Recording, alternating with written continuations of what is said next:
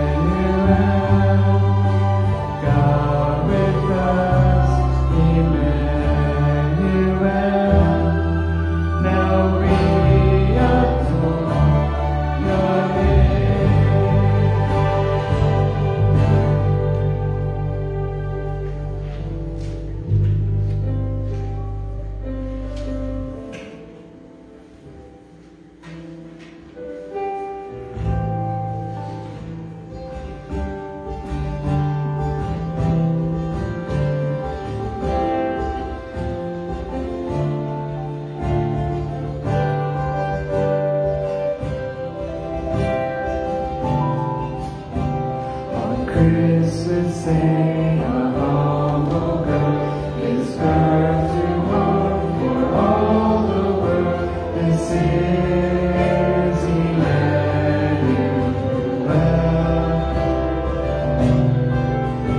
How awesome and mysterious, the Lord of heaven draws near to us.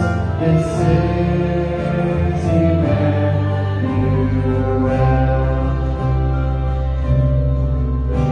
The hands that once split night from day, now feebly clutch a bait of pain. This is Emmanuel.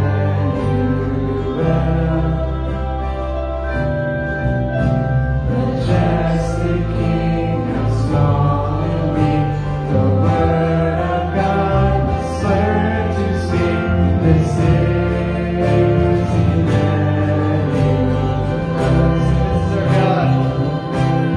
This is our God. See my eyes. The love of the Father made known in Jesus Christ.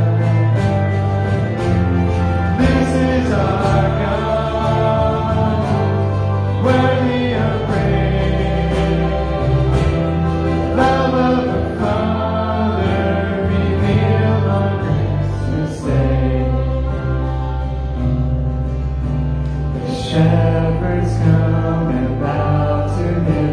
The Lamb who takes away our sin. This is Emmanuel.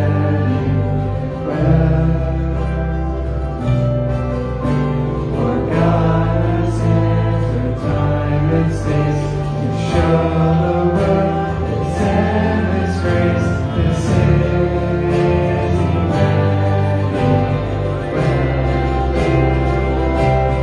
This is our God. See my eyes. Love of the Father made known in Jesus Christ. This is our God, worthy of praise. The love of the Father revealed on Christmas Day. To Emmanuel.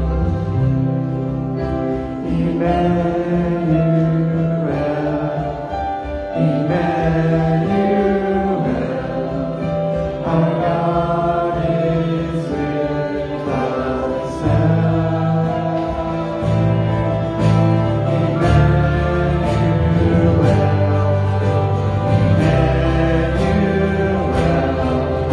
our God is with us now. This is our God. See my eyes. Love of the Father made known in Jesus Christ.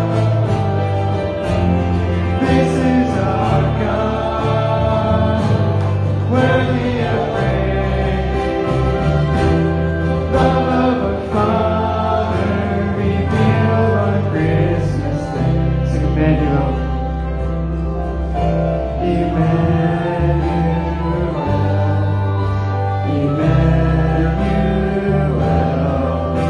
our God is with us now. Emmanuel,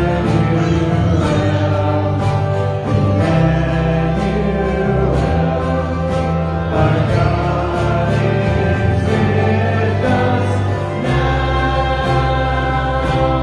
This is our God. See my eyes. Love of the Father revealed in Jesus Christ. This is our God, worthy of praise. Love of the Father revealed on Christmas. This is our God. This is our God. See my eyes.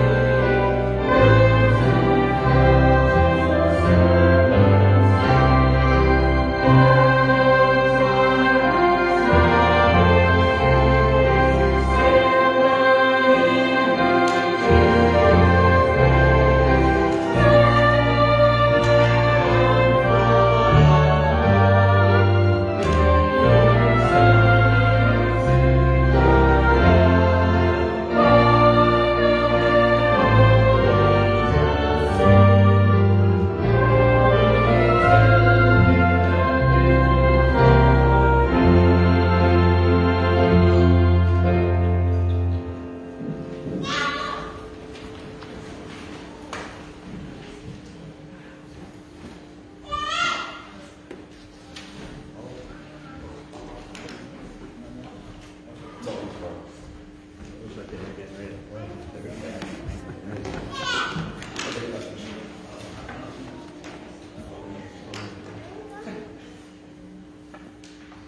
Good morning.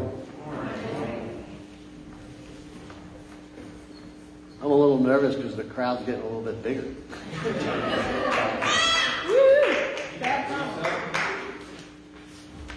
For those that are visiting and those that are here regularly, if you need to, the nursery is open as of now. So if you want to take your children there or send them there,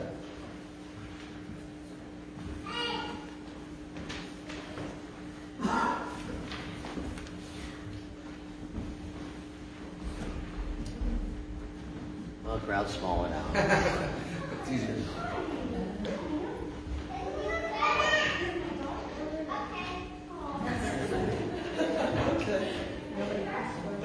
That's awesome. All right, for the 4 of you who are left,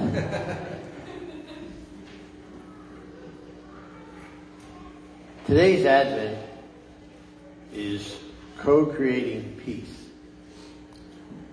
I have no idea what that means. But it's in Matthew 2, 1 to 12. And Matthew 2, 1 to 12 is about the Magi going to seek out the Christ child. And then a request was made by Herod that when they get done, come on back and tell me where he is so I can worship him too. Well, that may not be the exact words he used, but that's what he meant. Well, they decided that they weren't going to go back. So I don't know if their decision was part of co-creating peace because they felt that once they told Herod, things would change.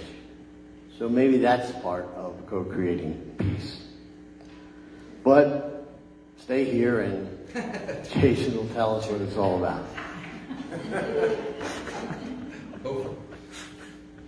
I have a prayer request that was started by Diana last week. And it has to do with a local school, Upper Moreland High School. There was a meeting last week that involved hundreds of parents that showed up and asked what the school was going to do for the students that were there because they felt that they were failing them. That may be not just in Upper Moreland School District, but other school districts as well, who seem to be missing the mark on assisting parents and the community on instilling ethical and moral character in our children. So maybe if they did a little bit better, that could be co-creating peace as well. 1 Corinthians 15:33, do not be deceived. Bad company corrupts good morals. And the second thing was that they discussed was discipline. Do not hold back discipline from a child. Proverbs 23:13 and Proverbs 22:6. Train up a child in the way he or she should go. When he is old, he will not depart from it. And I found this little poem in a Daily Bread page that I apparently ripped out of a Daily Bread book, December 28th of who knows what year. But it says,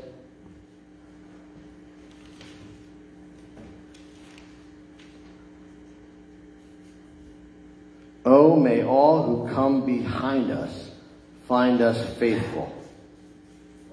May the fire of our devotion light their way. May the footprints that we leave lead them to believe, and the lives we live inspire them to obey. So with that said,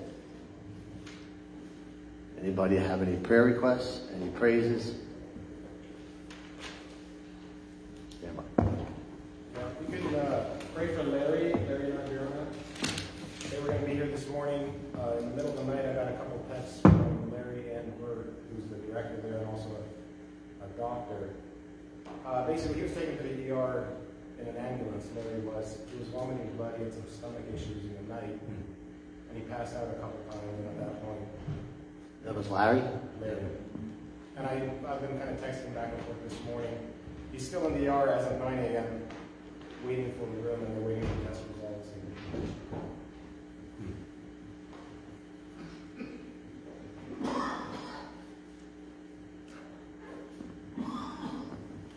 Yes, ma'am.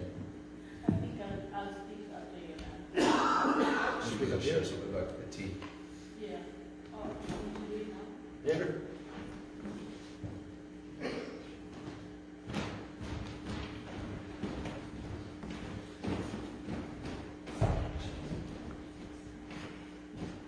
Thank you.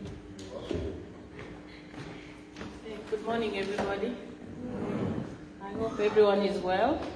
For those who don't know me, my name is Diana Rose Ouko. Back home, I'm called Mama Kimberly.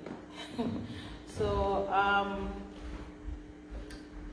first of all, I'm so grateful and thankful that, I've been given this great, big opportunity to just do this work. I'd say I'm doing it for the Lord, because everything that we do in here, we are doing God's work.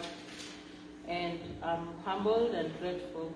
So I'm here to just say a few things about what's going to happen and the Kenyan reception. I'm sure most of you have heard about it. I'm hosting that event, and all the food and everything that's going to be made is going to be Kenyan. And me, my family and friends, we're just going to make it different for you guys. So I want to make a humble request to anyone who feels like, perhaps they have allergies I need to know. Just let me know. We are big on spice, even with tea. So just reach out to me if you feel like you have allergies about something you don't eat, so that I'm aware and we can make something different for you. And if you also need to help, just, let me know. We'll begin cooking from the morning of the 24th. Most of the food will be made in my house. A few, delicacies will be made here in the kitchen downstairs, just to make work easier. So if you want to help, if you want to, do something, I'm very particular about not asking people to bring food because I just want to make it the Kenyan event, making work easier for you. I'm giving back to you because this church has really been like, it's my family, You've been there for me. I do not think I have anyone in this country apart from this church. So I'm very grateful to you. And my children too are very grateful. And I feel this is an opportunity for us to give back to this church for standing by me, making me go through all these months after the death of my husband. Up to this day, I did not make it. So I was desperate, but now I found a home, and so I'm grateful, and thank you so much. So feel free to reach out to me. Just if you need to help, reach out to me. If you have allergies, reach out to me. That's all I can announce at this point. So thank you so much. Thanks, Diana. Yeah.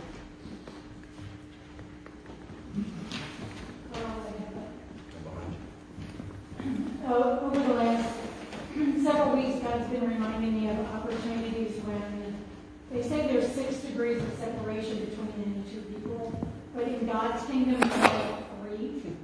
And so I have a whole list of I moved after college to Michigan, started going to a small church, had less than 100 people, and they said, turn around and greet one another. I turned around and was face to face with somebody that I rode the bus to school with from kindergarten to high school. I called him by his brother's name, but my brother and his brother were friends, so I was more familiar. But, just little things like that. Well, last week I had the opportunity to go visit some friends in Nashville, and that was a huge blessing. Just seeing people that I hadn't seen in about 20 years.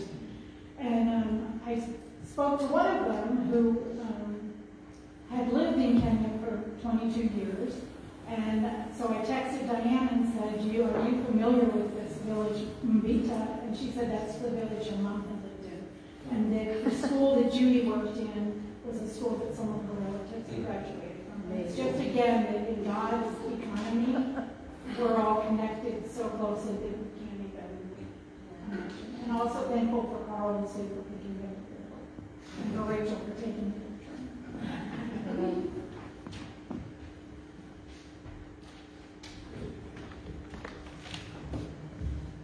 Yes, ma'am, Ken. I would give once again praise God for I got the results of my biopsy that it was a cancerous tumor, but they removed it all, and my doctor was happy that it's removed, and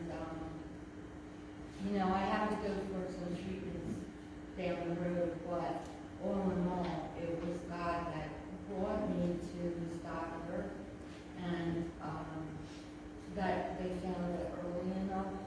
It's not invasive, so all those things are good and I feel good. And, he's just kept me really peaceful that because that word always scared me, cancer. But you know what? It's one of these things that happens in life, and it makes me think, like, what do people do that don't have a report? Like, how do you get through something like a diagnosis or some kind of disease if you don't have a report to hold on to? And I felt like when I was going through this, I kept remembering the story that Jesus told about the woman in that village when she saw Jesus walking through the village, and she threw herself on the ground and she held on to the hem of his garment, and he healed her. So it's through faith that I believe that we're healed. And the doctors also said that first, so I went her because she said that. No, I don't think she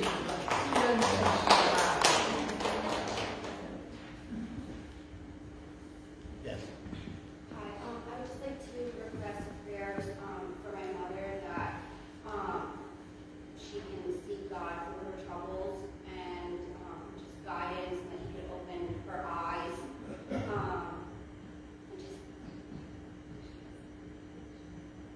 just for direction. So she's had a lot of loss within the past 5 years, and I think that she's lost her relationship with God, and she's seeking other measures of comfort, and so just to bring her back to God, and so that therefore we can mend our relationship. And right now she needs to work on herself by herself with God. What's her name? Angie.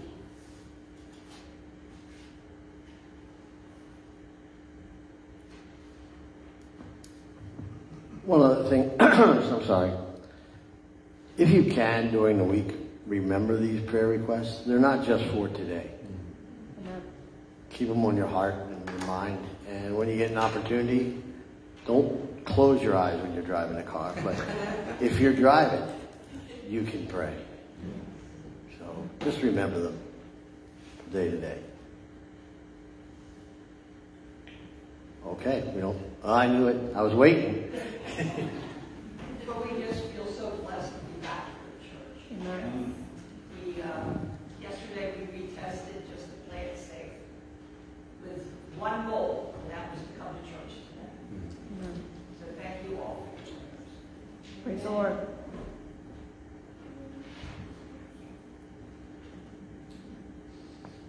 Let's pray.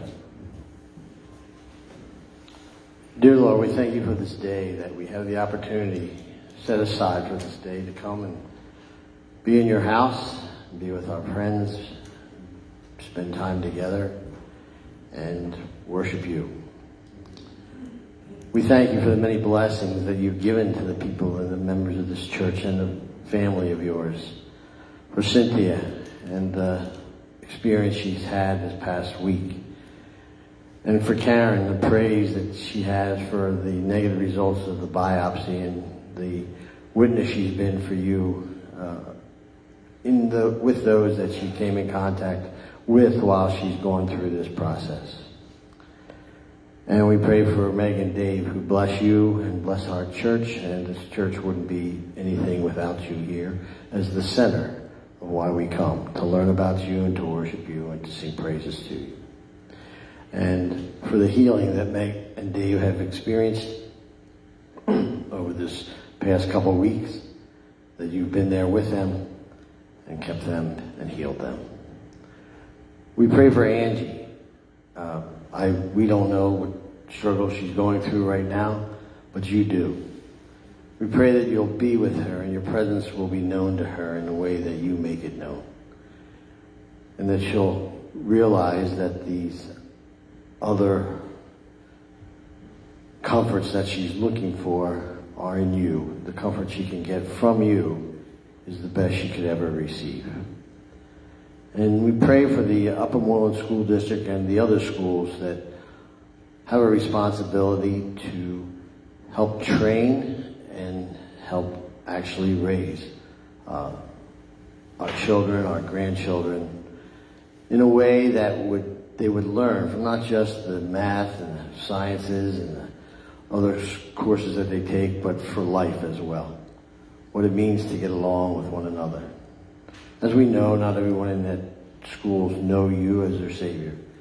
And we pray that you will work within these organizations so that they will feel a presence.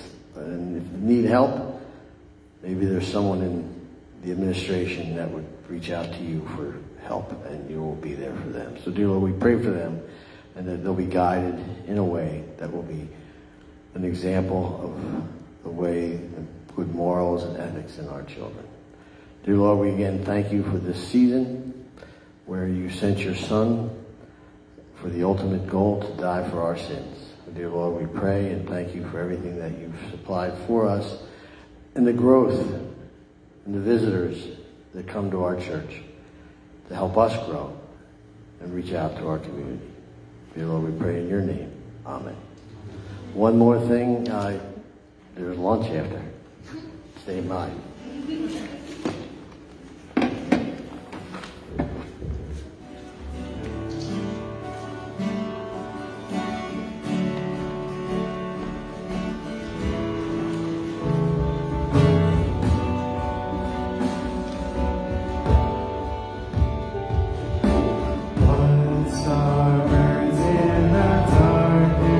Shines with the promise, Emmanuel.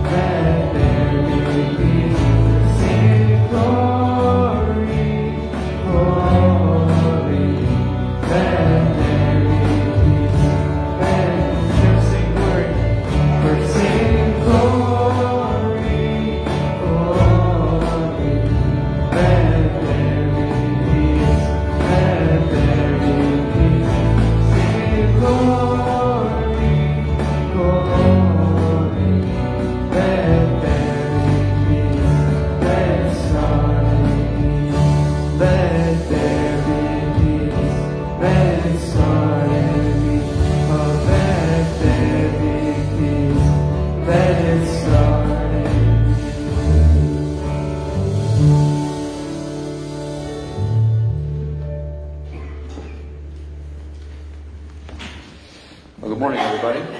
Carl, you got something? I failed. You failed? How did you fail? You forgot Larry. Yeah, let's pray for Larry. Would you join me as we do pray for Larry? If you don't know, Larry is one of our elders here, and he and his wife are missionaries, and they're serving here in stateside right now. Actually, he's got quite a significant leadership role for a temporary time where he's at, so there's no doubt the stress of that is not helping the situation. So don't know if he's watching, if they're watching right now, but if they are, would you all join me when we pray for Larry and Adriana?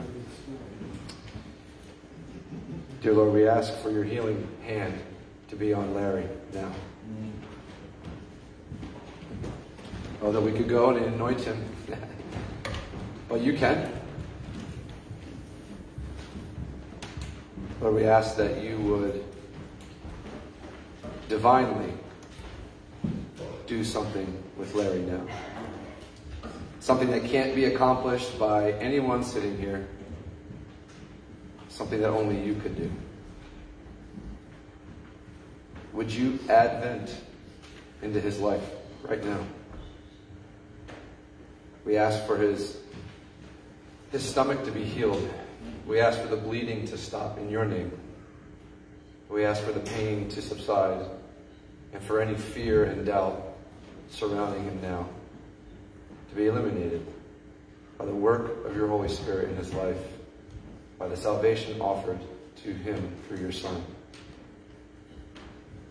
And Father, would you reassure him, even in a state that is low, just how much you love him, care for him.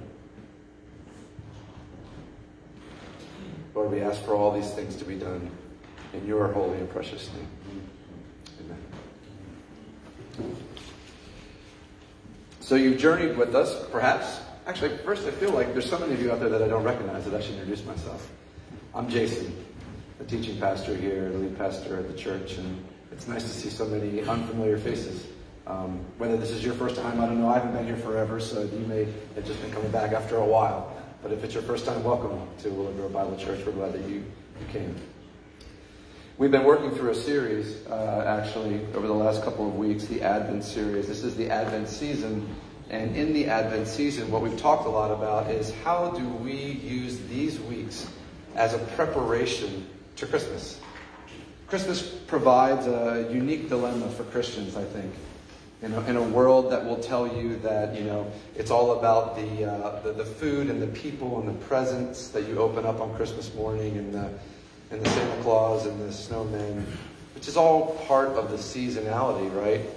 But as believers, we're stuck because we do know that this only exists because people are trying to fill a gap with other things at this time of the year that Christ can over and above fulfill in and of himself.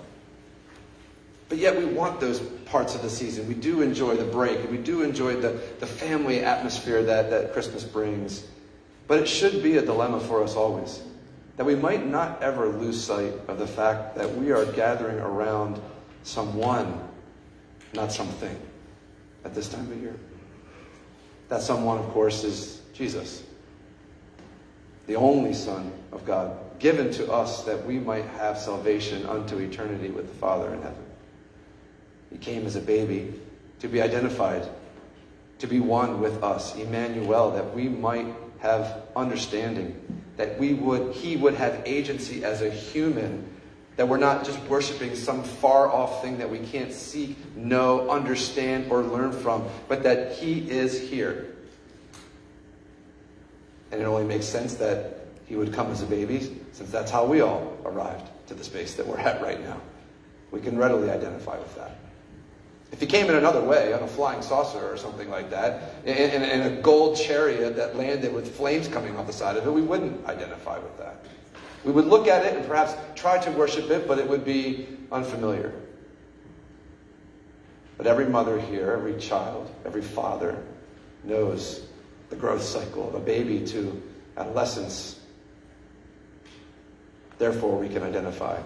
And thank God that he sent his Son in such a way. We started the word 3 weeks ago, I should say, about hope.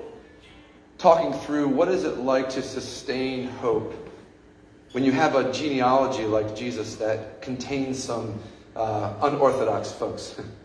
Matthew 1 just lists the genealogy of Jesus, and we talked a lot about how when I was younger, or when maybe perhaps you were younger, you look at genealogies and you just kind of skip right over them because it doesn't make any sense. Let's get to the story, right? But the genealogy is the story. It's the space that we engage in to know from whom Christ came. It expresses the lineage of his adopted father, Joseph, all the way back through to Abram. And in that space, we realize that there is room for people like us in the history and the genealogy of Christ. We kind of teased that out a little bit, unpacked some of those folks that were inside of that genealogy, and we realized that hope was shouting through generation after generation after generation. And the seventh of sevens, starting with Christ's birth 2,000 some years ago. Last week we talked about living out love and the conundrum that Joseph found himself in. Betrothed, right? Engaged to be married. Trying to do the right thing and then being told by an angel of the Lord that your soon-to-be wife is already pregnant. And there was no man responsible for it. How would you move forward in that space? And he thought he might try to slide away and divorce her quietly so as not to ruin either of their reputations. And as he kind of fostered this plan, his exit strategy, if you will, of his marriage, the Spirit of God came in and said, no, you won't do that. Instead, you will raise this boy. You will name him Jesus. And Joseph had to make a living out love maneuver. No doubt full of ridicule from others. No doubt having to comfort Mary at times when the world, no one understood what she was going through. And in that space of accepting to join arms with her, to raise this boy, the Son of God, having no idea what they were about to engage in, he stayed. The Spirit of God was at work in him, and he listened. And he loved her, and he loved Jesus. This week is peace, the peace candle. We've been lighting some candles every week.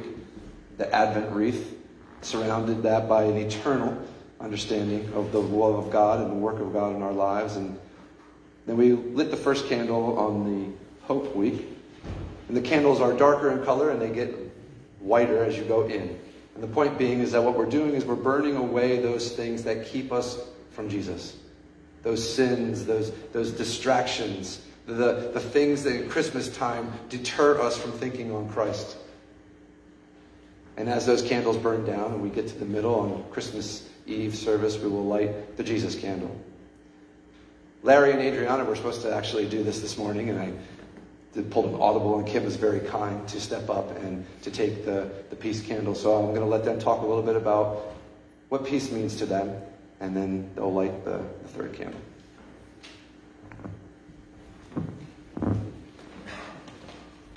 I wanted to start with scripture with this Advent day celebrating peace. Luke 2 says, "And there were in the same country shepherds abiding in the field, keeping watch over their flock by night. And lo, the angel of the Lord came upon them, and the glory of the Lord shone about them, and they were sore afraid.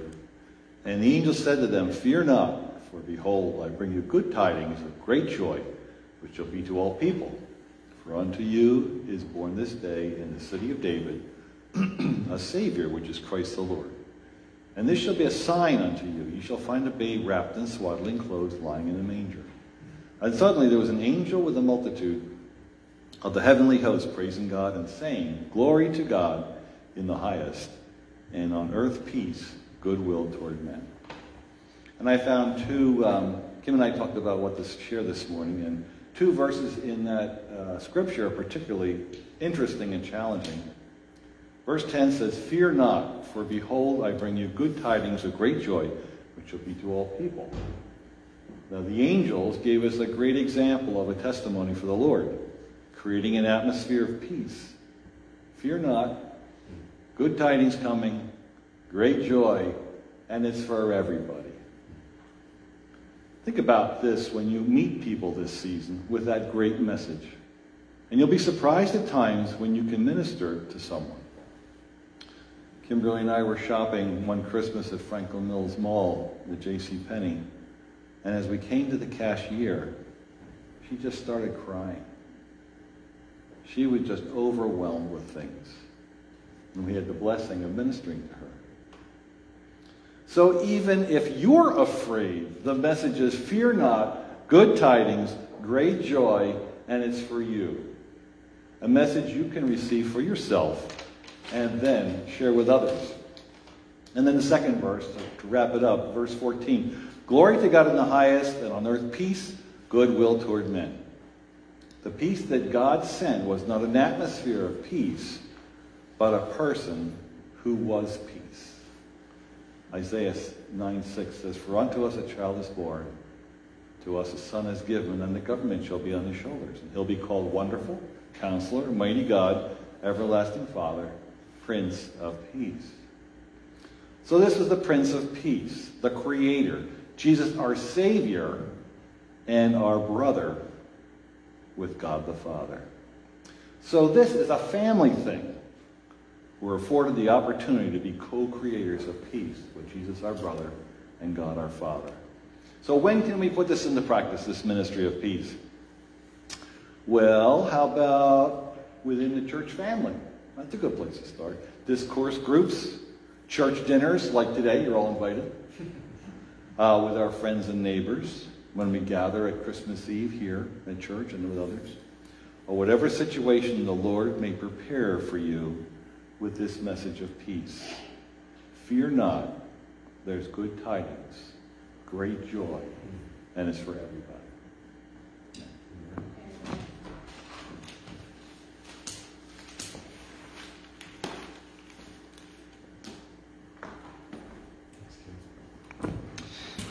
Thanks to the Rubies for subbing in, which was more than a subbing, by the way. If you just wrote that this morning, I'm very impressed.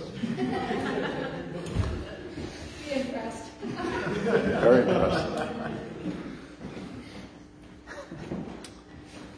I will say that by watching from the backstage some of the preparations that are taking place for this Christmas Eve, and I can assure you, you're in for a treat should you be joining us. Obviously, we want to all be present and helpful and in that space enjoying what Diana and her friends and family want to do for us. You know, I've always been a firm believer that the gathering that you have should reflect all of the backgrounds, all the cultures that exist in the room, and not just the leadership. And so I'm very excited about this. Very, very. I hope my mouth burns like fire. Whatever it's gonna, I'm take it all. Whatever you got, Diane. No, I'm excited because to me this feels like a step for our church in a direction that I really think God is taking us, which is to be open to the various expressions of who He is. And some of those expressions we may not initially agree with or understand. There's a lot about the Kenyan culture I don't get. I didn't grow up there. It's not that I am opposed to it. I just don't know. I'm naive, hopefully more than ignorant. But I want to learn. And we should want to learn from one another's perspectives and backgrounds and what we bring to the table of our lives. I think this is a part of the challenge for the church at large today, and I think a challenge that is often not accepted by churches. It's just cleaner and easier to have one perspective, to operate from one understanding. It gets messy when you start including other people's backgrounds and their baggage or the good things that they bring. They might not match what church might typically be. Well, that's not a church that I want to be a part of. What I want to be a part of is a church that has flavor. That wants more from itself than just a social gathering of right-minded people. I mean, we're not all in our right minds.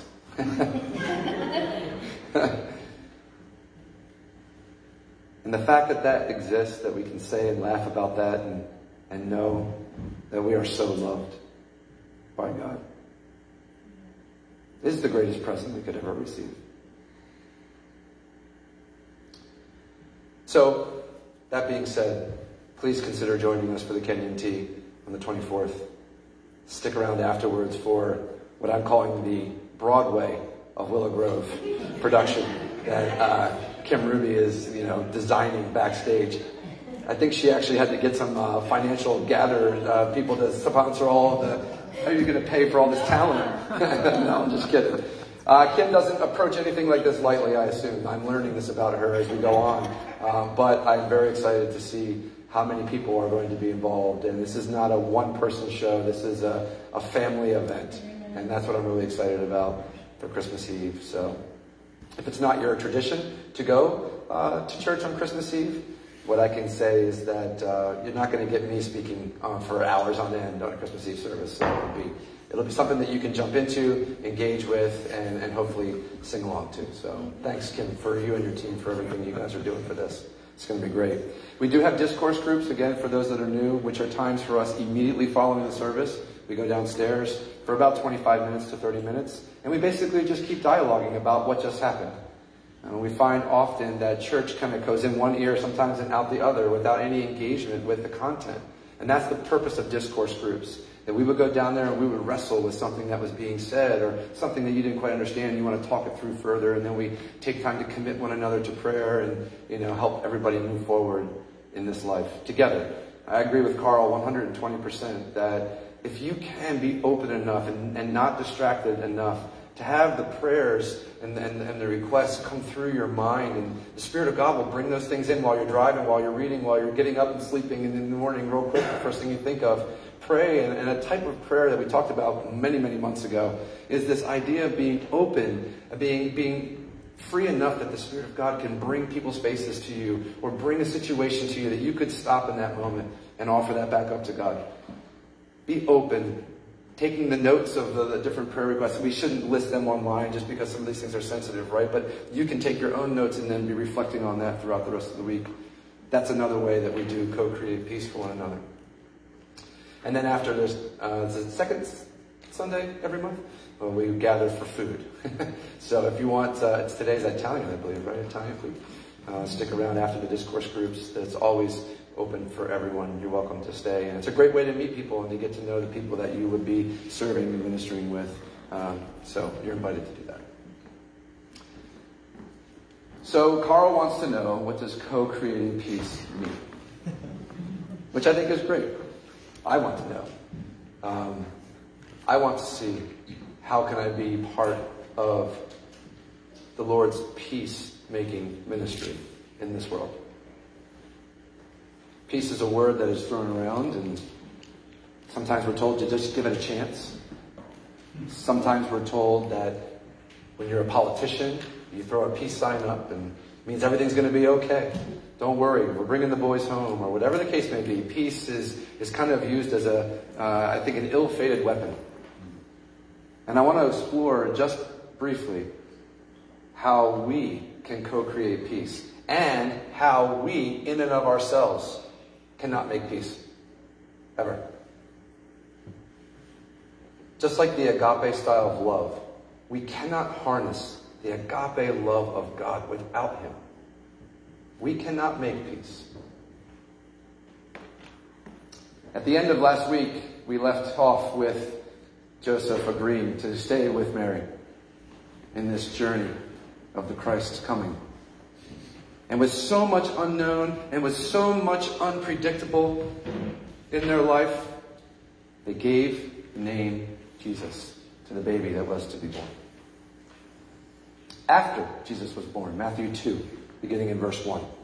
After Jesus was born in Bethlehem in Judea, during the time of King Herod, Magi from the east came to Jerusalem and asked, "Where is the one who has been born King of the Jews? We saw his star when it rose, and we have come to worship him." The beautiful thing about the Matthew 2 version of the Advent, this part of the Advent story, is Matthew is kind of creating characters. I don't know about you, but if you get into a Netflix series or a movie or a show, let's just use TV shows over time, The characters that you're drawn into keep you coming back more and more to watch the rest of the show. You watch the next episode, and the characters develop. Some shows actually pride themselves on great characterization.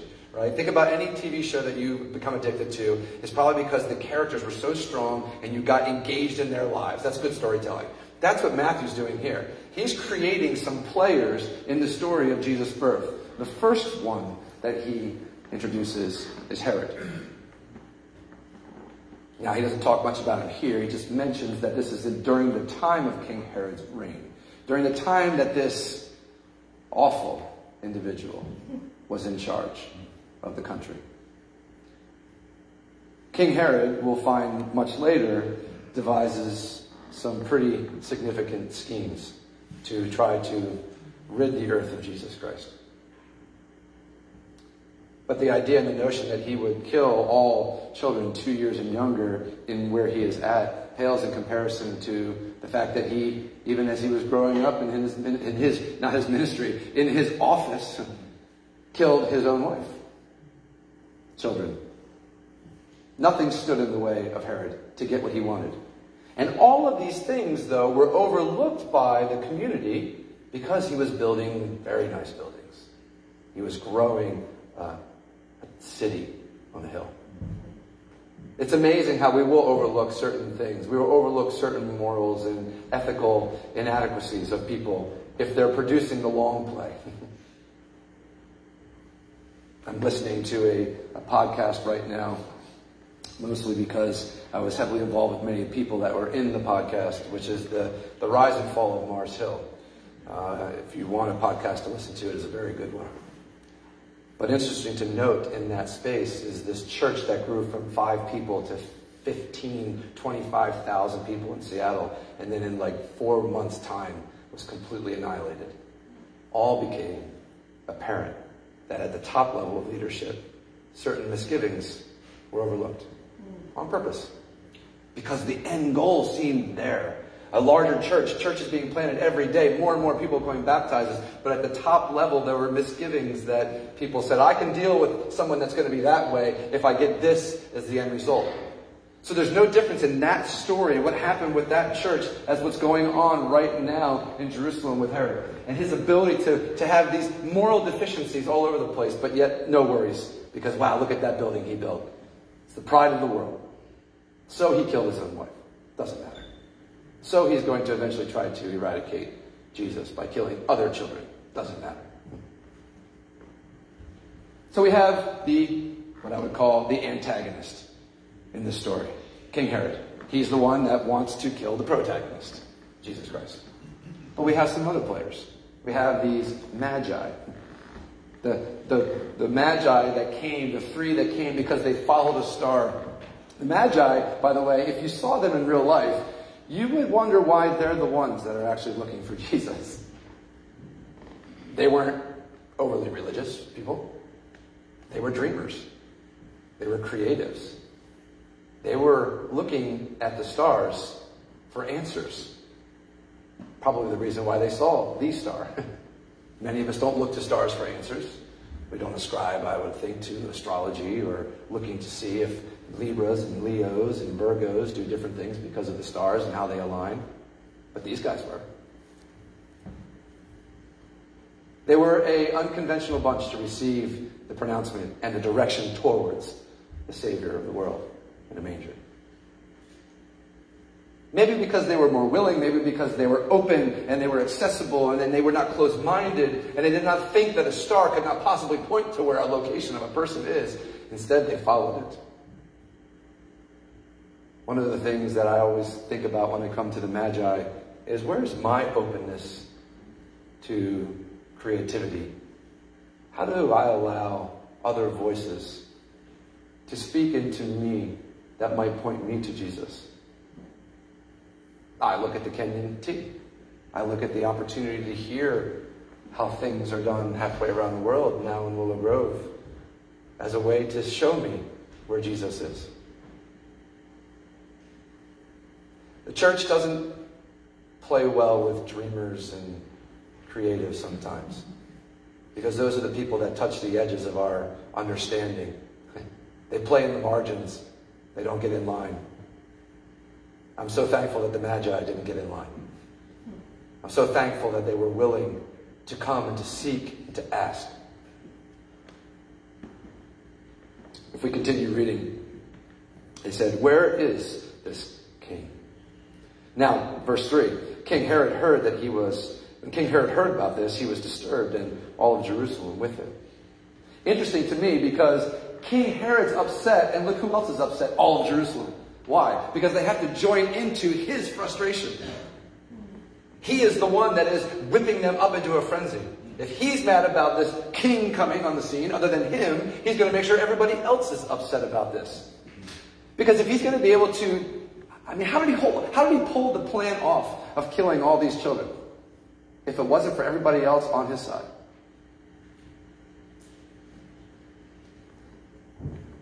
He's devious, but he's also creating a message, a brand, a story, so that when he pronounces what he's going to do, everybody gets along with him.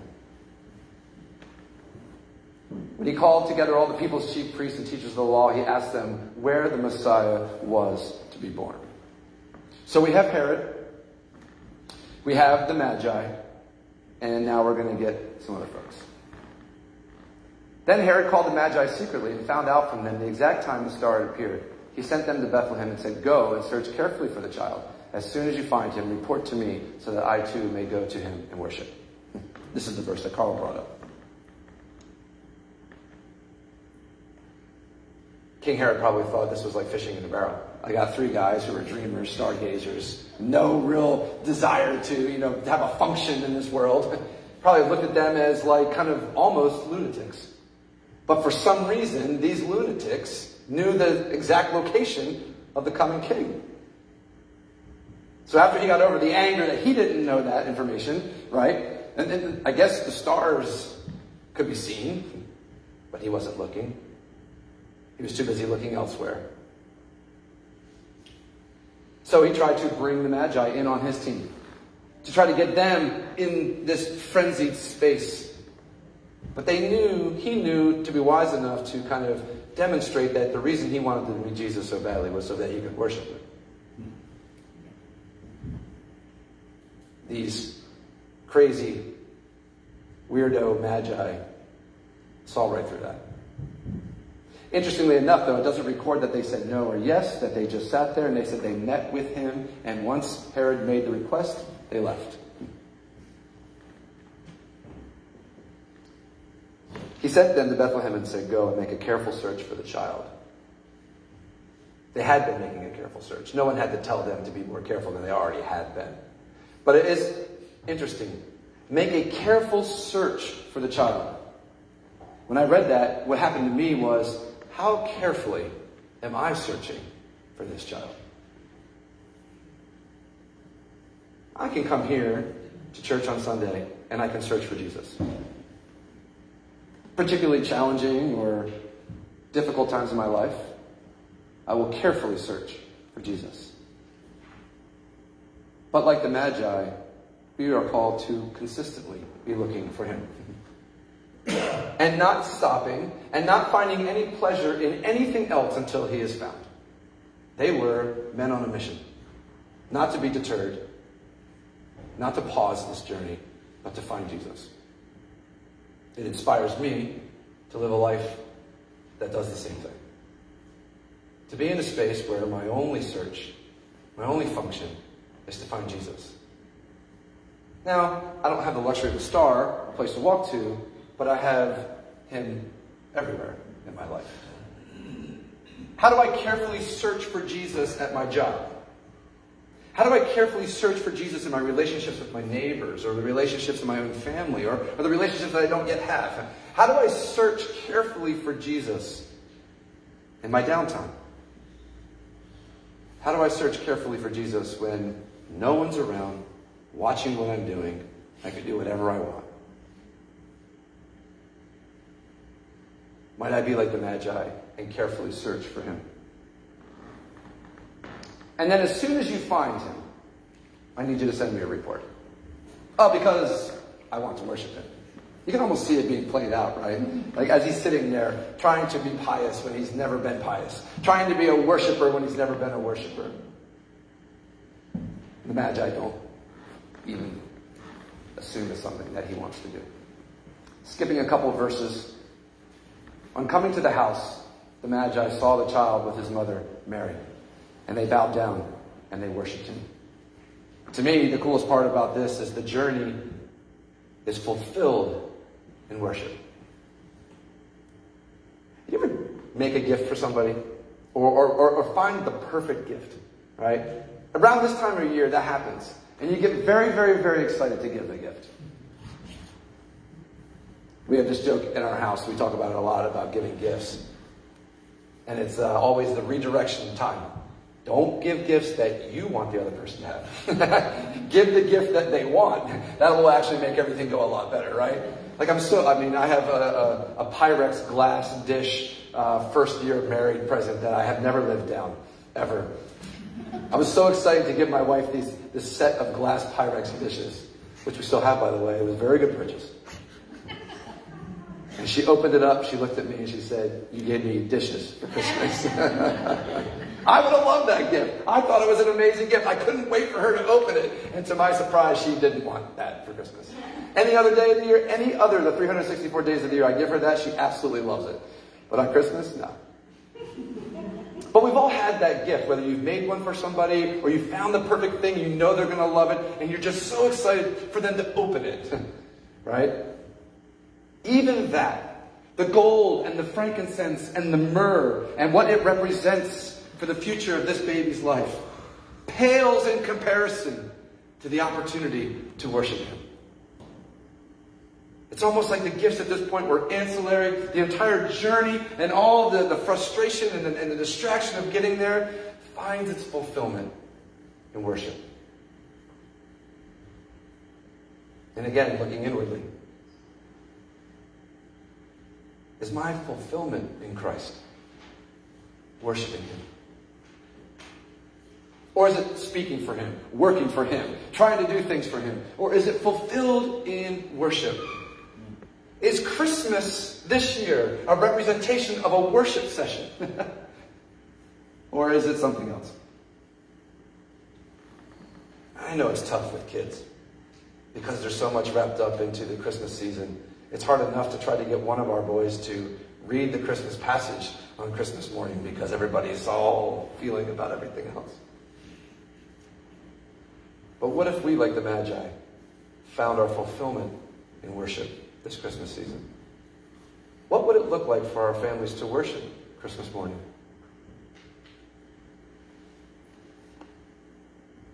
Then they opened their treasures. See, the worship came first. Then they opened their treasures and they presented him with gifts of gold, frankincense, and myrrh. And then, to wrap it up, the best verse. It's almost like a sentence that is like downplayed, right? Like, because we just got to get on, because the very next passage talks about King Herod's plan and this devastating thing he did to the people in his community by killing all these 2 years and younger children, boys. And having been warned in a dream not to go back to Herod, they returned to their country by another route. This is the Magi. Remember, Herod had told them, by the way, what I need you to do is just come back and give a report and tell me where he's at so I can go worship him. Now, by all accounts, they should have listened to the king. They should have returned. Whether they said it or not, or whether they agreed in their hearts that they wouldn't, they should. It would be the peaceful thing to do, to respond back to the king, to the request that came. And maybe they were actually intending on doing it, much like maybe Joseph was intending on divorcing Mary, and so the Spirit of God had to intervene and remind them in a dream, don't go back to Herod. And then they didn't. I have to think that if the Spirit of God had to wait, pause time, stop time, let me come in here and say what I need you to remember, that they had thought about doing otherwise. Which is great because what they were going to do was going to be a peaceful act because they were requested of something by someone of high power.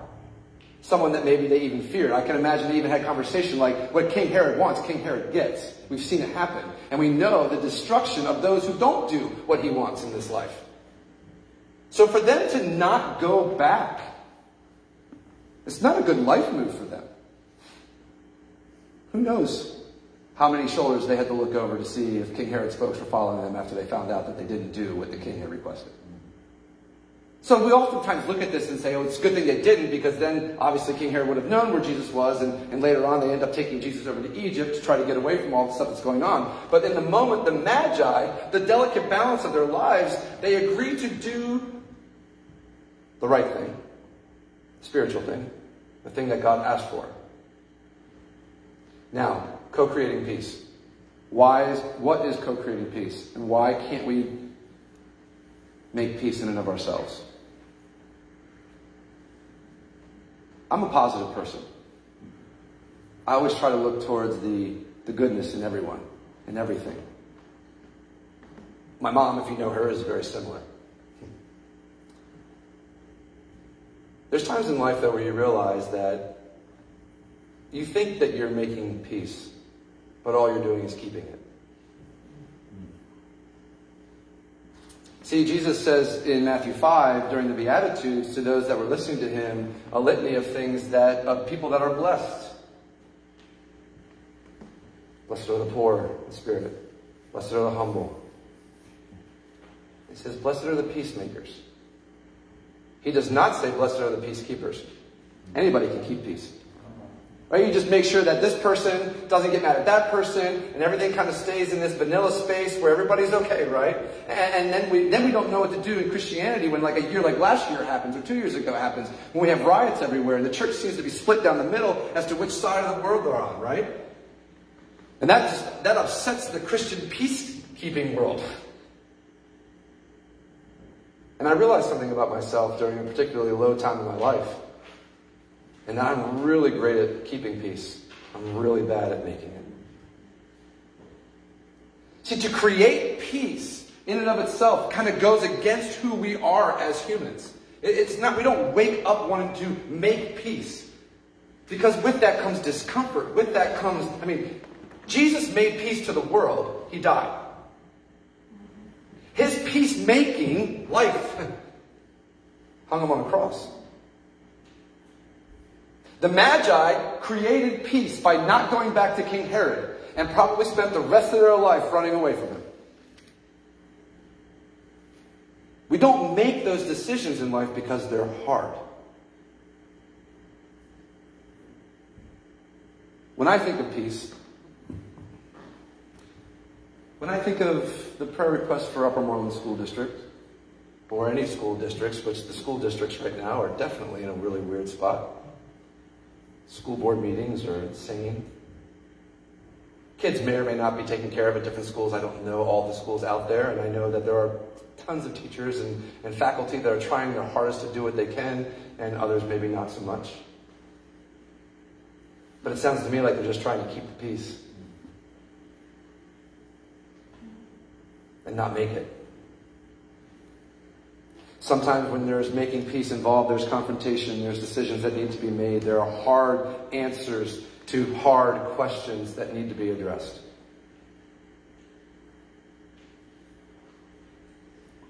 Is there someone in your life that you need to stop keeping the peace with and go make it? I don't know. For me, for a long time there was. For a long time, people very close to me, I just wanted them to smile and be happy.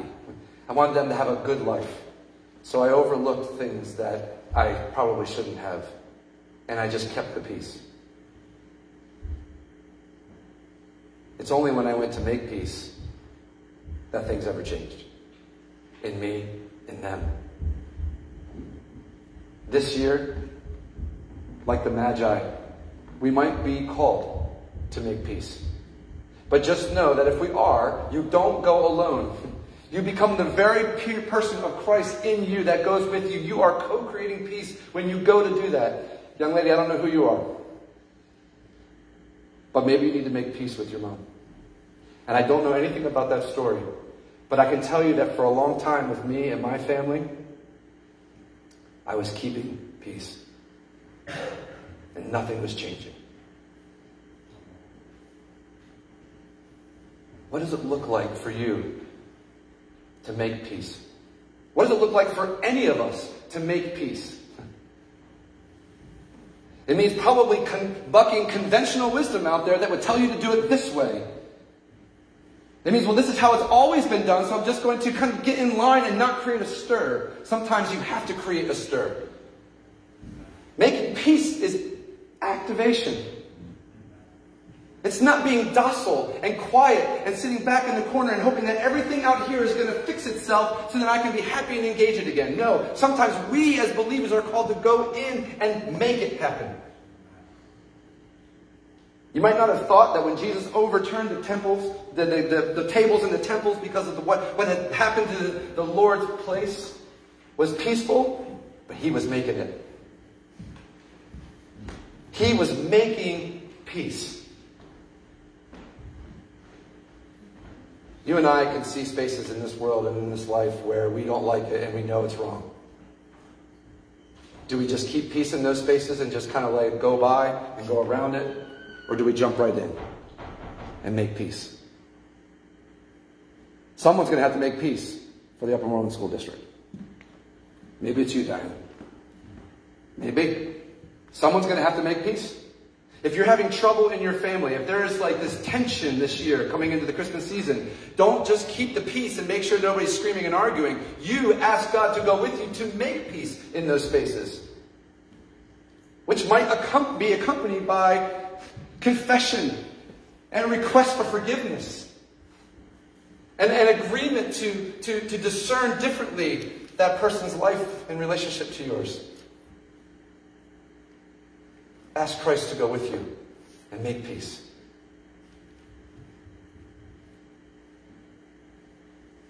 Sometimes making peace will hurt. See, it's not peacefulness what we're looking for. That's like a serenity. It's a calming thing. That's I want to go on vacation.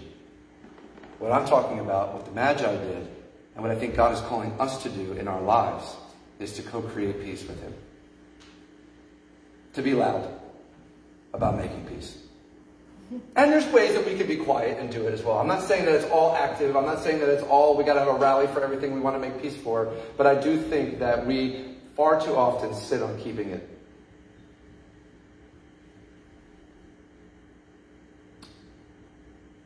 Again, not overly Merry Christmas, but just as important during this Advent season. If we want to prepare like they were preparing, like Mary and Joseph, like the Magi, like everyone was preparing for Jesus' arrival on Christmas. Not then, it wasn't called that, but now we do. If we want to prepare for that, making peace is a huge, huge part of the preparation. Just like if you were inviting people over to your house and you were going to have a big shindig and you didn't bother to clean the bathrooms. Huge no-no. Probably the first place you should start cleaning, right? But if you're going to have people in your house. It's very similar to say I'm going to prepare for the Christ coming. But I'm not going to make peace with people that I need to make peace with. You haven't cleaned your bathrooms. They're dirty. People are coming over. And they're going to need to use them.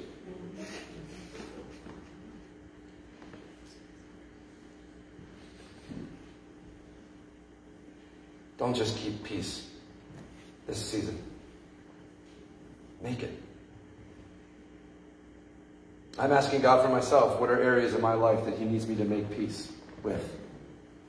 Again, whether that's with a person or a conversation with my own sons about the lifestyle that they're living or the things that are surrounding them or all these different things, the spaces that I have opportunity to bring a peacemaking part of my life into.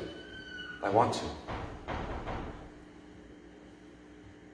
And my prayer for you all in this Advent season is that you will make peace. Make peace here, out there, in your family, in your home, to the world at large. Because I can guarantee you that the world only hopes that you'll keep it. They don't want you to make it. They don't want you to make it. Let's pray. Lord, blessed are the peacemakers, you tell us. Therefore, we endeavor to be peacemakers.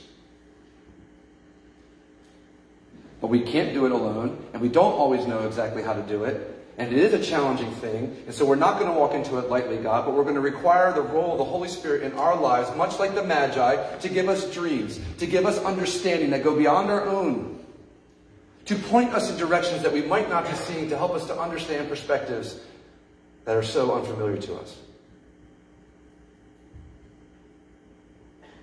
Lord, the Magi, they made peace. They co-created peace. And because of that, Jesus' life was spared. But in the same breath, so many were destroyed. Show us how to take this very unfamiliar approach to life. And even in this Christmas season, may we be prepared to make peace. It's in your name we pray. Amen. Next week we will wrap up with joy, getting us into the Christmas season. Maybe not quite so heavy.